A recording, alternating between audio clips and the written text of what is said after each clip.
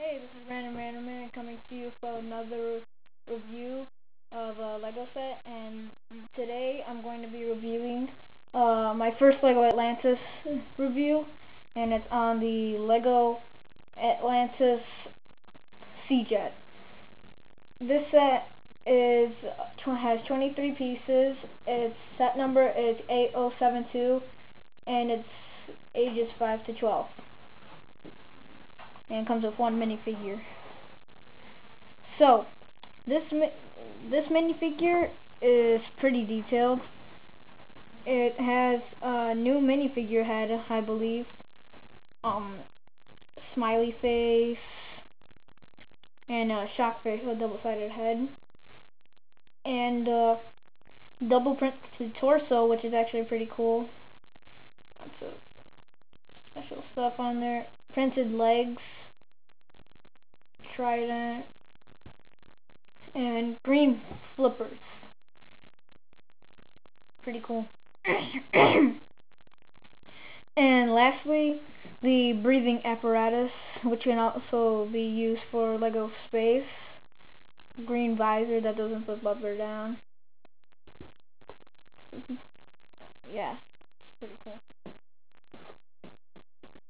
Now on to the actual Sea Jet. It's kind of an odd design, and I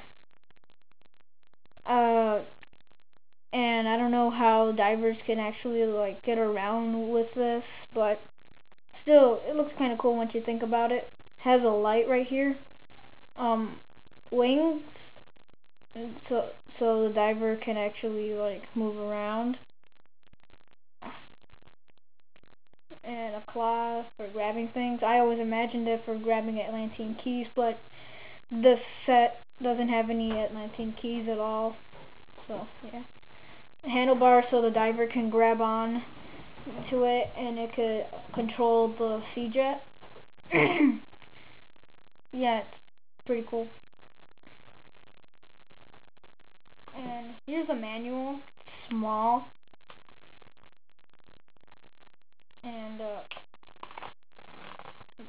basic instructions. And on the back, here's what I want to show you guys. Oops.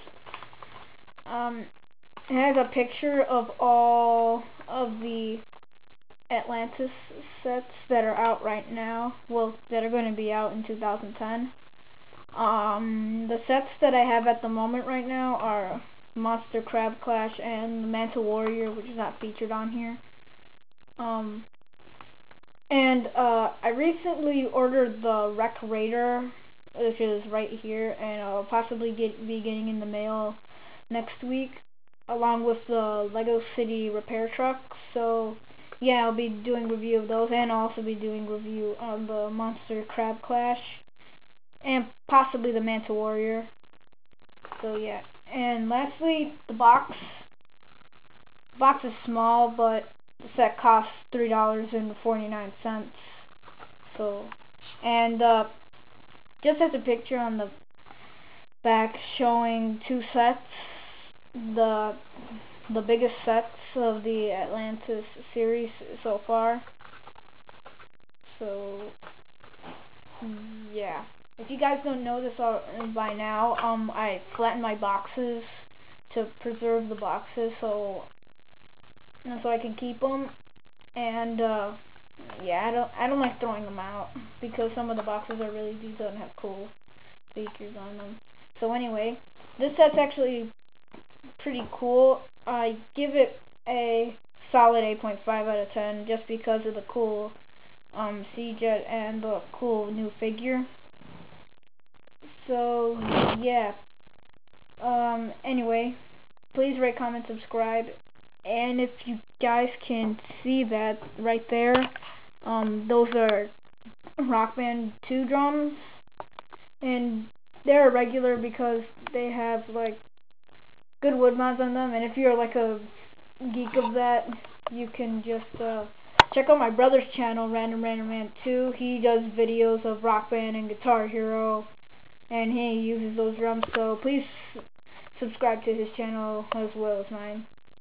Anyway, like I said before, please rate, comment, and subscribe. This has been Random Man.